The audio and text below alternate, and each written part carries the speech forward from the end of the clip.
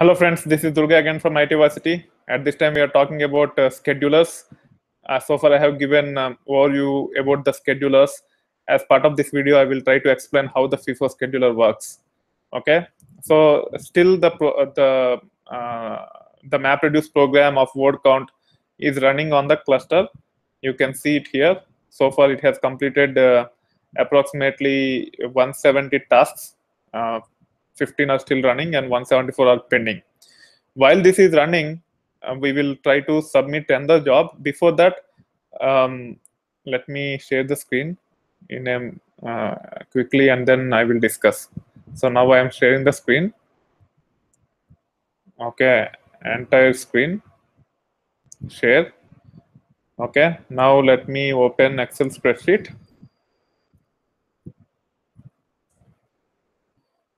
Okay,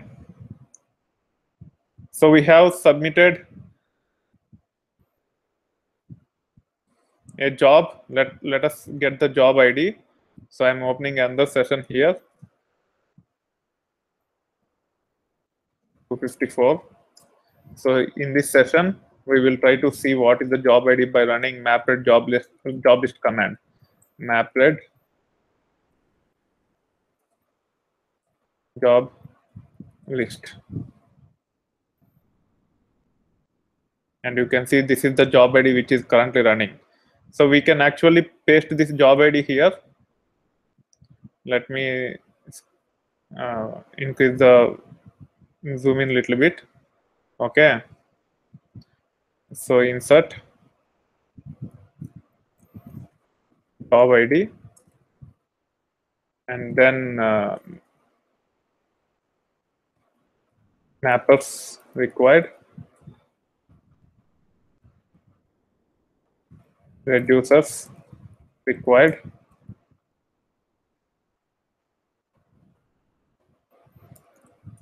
application master,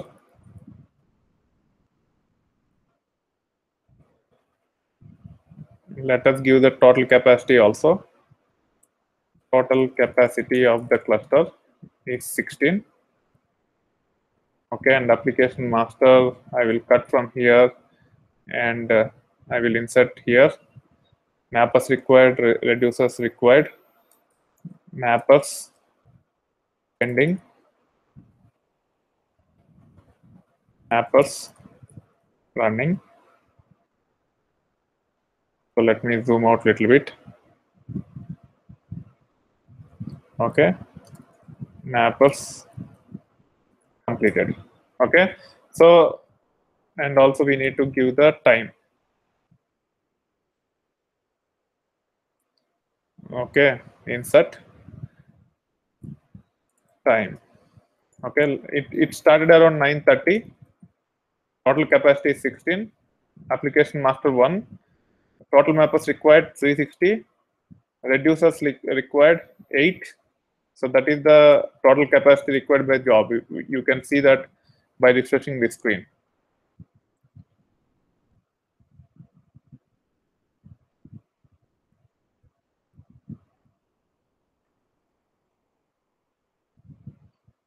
So here 80 are pending, 15 are running, 265 complete.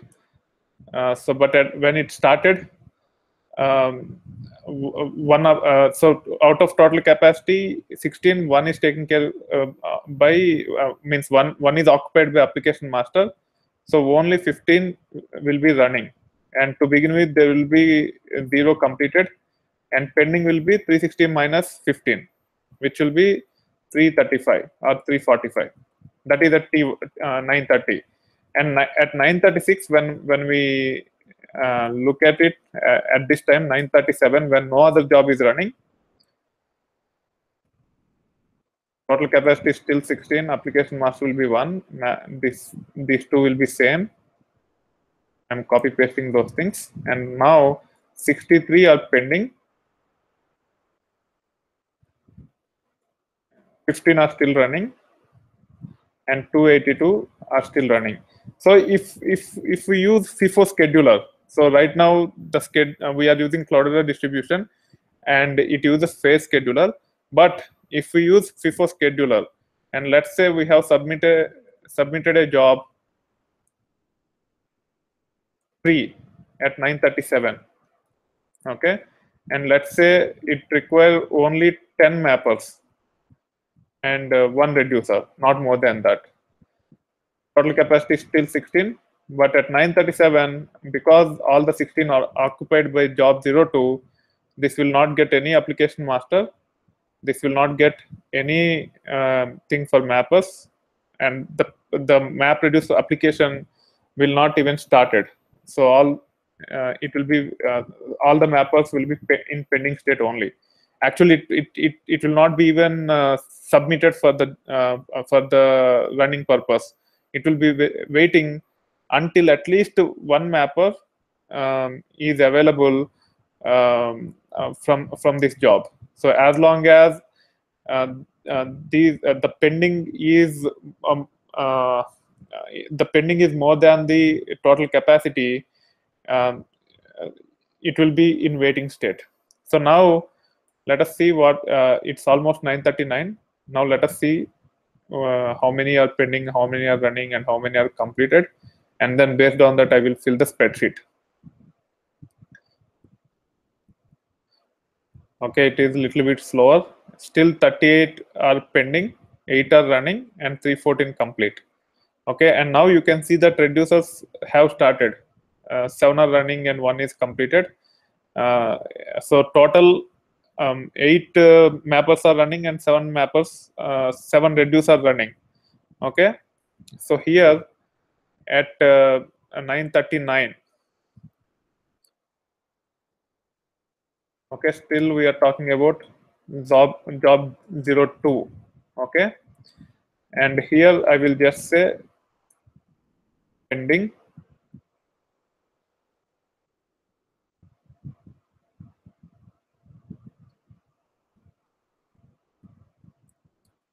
running, and completed.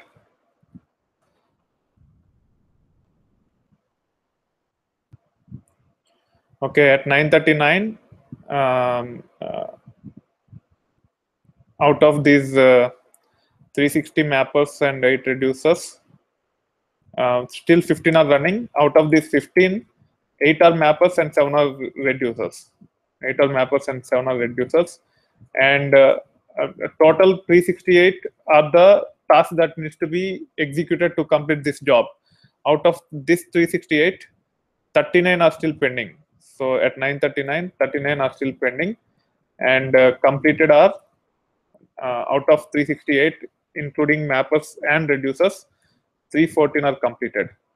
Okay, so let me zoom in a little bit. Okay, so but when it comes to job 3, even at 9:39, it will not get any resources. Still the job will be in pending state. Out of the 11 tasks, which includes 10 mappers plus reducers, everything will be in pending state even at 9:39. Even though some of the tasks are completed for job 2 by between 9:37 and 9:39, still job 3 does not get any resources to process its data. Okay, so that is the behavior of FIFO scheduler. Once the job is submitted, until the job is completed up to the limit, up to the required limit less than the capacity of the cluster. In this case, the capacity of the cluster is 16. Until the number of tasks that needs to be executed for this job is less than 16, this job 03 will not be started. That is the behavior of the FIFO scheduler. What is the drawback? I will cover in a moment. Let's refresh again and see what is going on in the cluster. Then I will discuss the drawbacks. So now the job is completed around 9:40, let's say, or 9:41. Okay, around 9:41.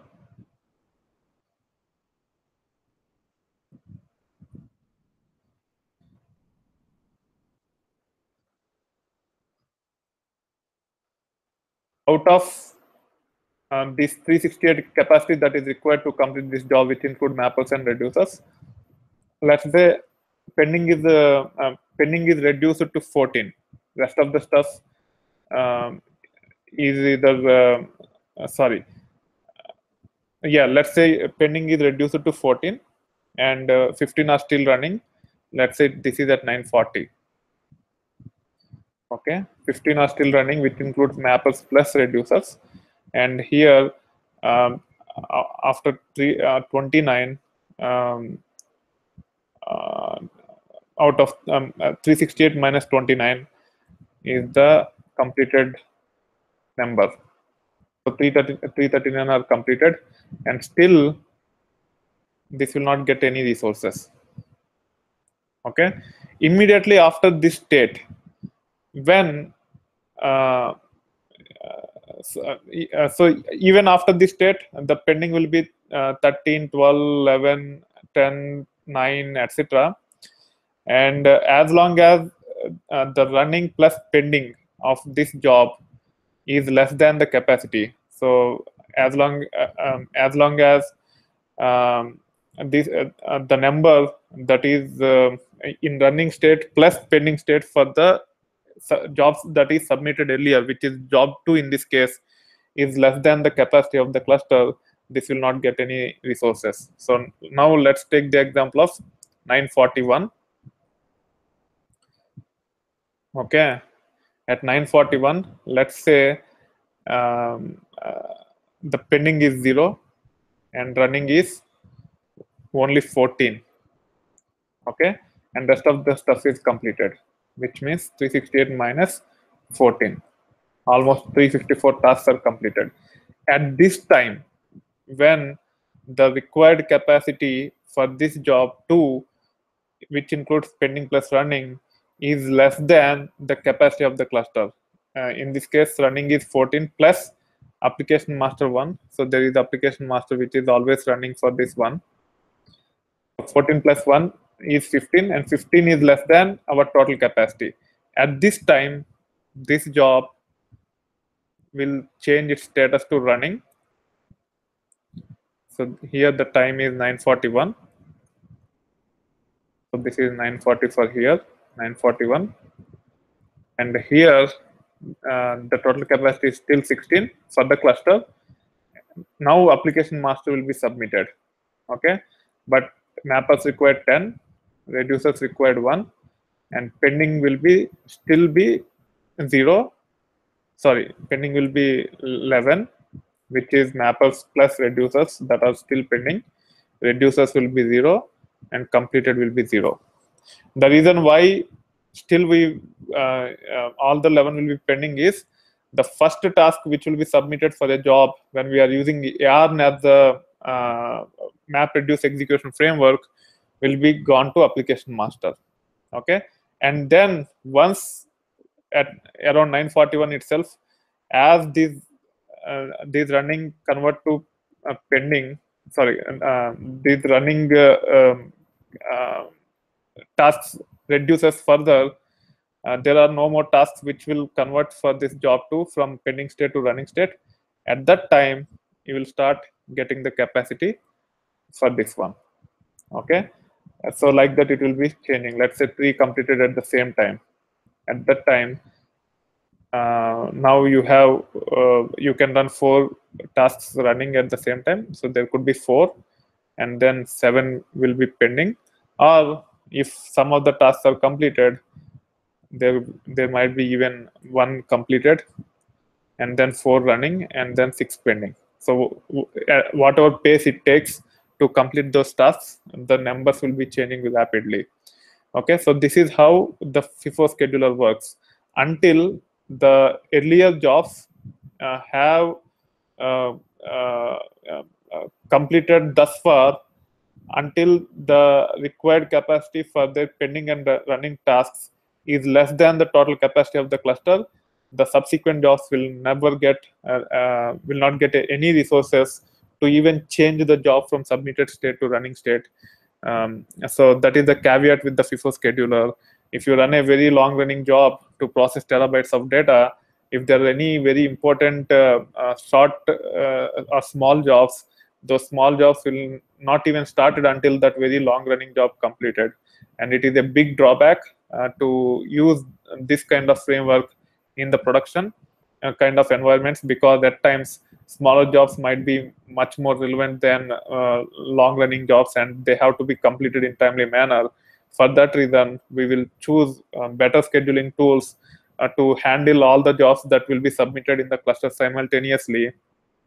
And those schedulers which are better than FIFO scheduler, which are being used in production clusters, are called as FIFO scheduler and capacity scheduler, which we'll see as part of the next video. And again, I am emphasizing that FIFO scheduler is default in Cloudera, and phase scheduler is default in Cloudera, and capacity scheduler is in Hortonworks. Earlier, I mentioned it incorrectly that FIFO scheduler and capacity scheduler are the ones which are used in production. That is not the case. FIFO scheduler is only for the development purpose.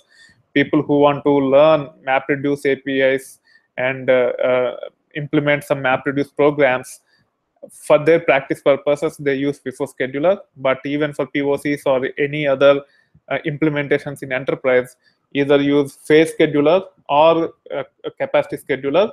And phase scheduler is default in Cloudera distributions, and capacity scheduler is default in Hortonworks distributions. And I'm not sure about the other distributions, but most of the distributions use either phase scheduler or capacity scheduler, and we will see those things as part of the subsequent videos. That being said, if you like this video, please click on the like button. If you want to provide the feedback, please use the comment section of the video.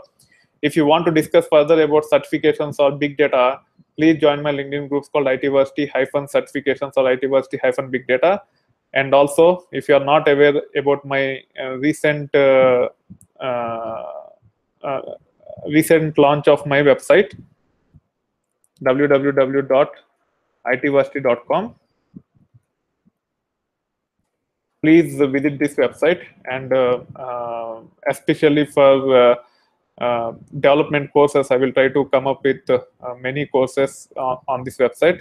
So please visit and provide me the feedback so that I can make it better. Here it is very slow. Let me open it in another browser, Safari, because I'm using Foxy Proxy in Firefox. It is slow. Now it will be better in Safari. So this is the website. So you can visit this website and provide me the feedback. And also, if you like the content on the channel, you can click on this page and start donating for my efforts. Or you can also take care of fan funding in YouTube channel, whatever is relevant to you. That being said, thank you. Bye. Bye.